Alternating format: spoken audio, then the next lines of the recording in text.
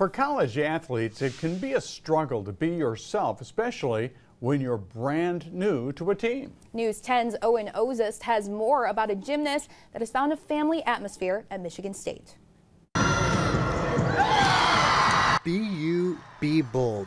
That's a saying that Michigan State gymnastics and gymnast Gabi Ortiz take pride in. And Gabi will come around the corner to bars or whatever, and she'll just have this goofy smile, and she'll say something off the wall, and you'll be like, I don't know where that came from, but it's funny, and let's get started. And it's just that these kids like live in the moment, and they're just themselves.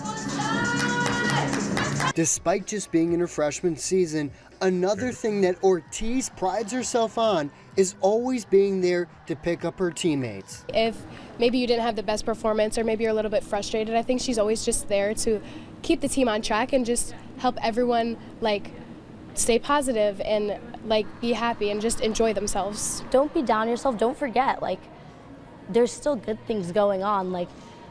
You're always improving and getting better on something. And at the end of the day, I want my teams to know that I'm proud of them and that they should be just as proud as themselves as me.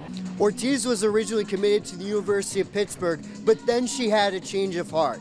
It didn't take many trips to East Lansing to realize it was the perfect fit for her. They made me feel valued. It was so genuine. That was one of my favorite things to describe them as to my parents. They genuinely cared about me as a person, not just a gymnast. Despite Gabi's passion for her sport, she has a long-term goal for her career path. I'm going to go to culinary school.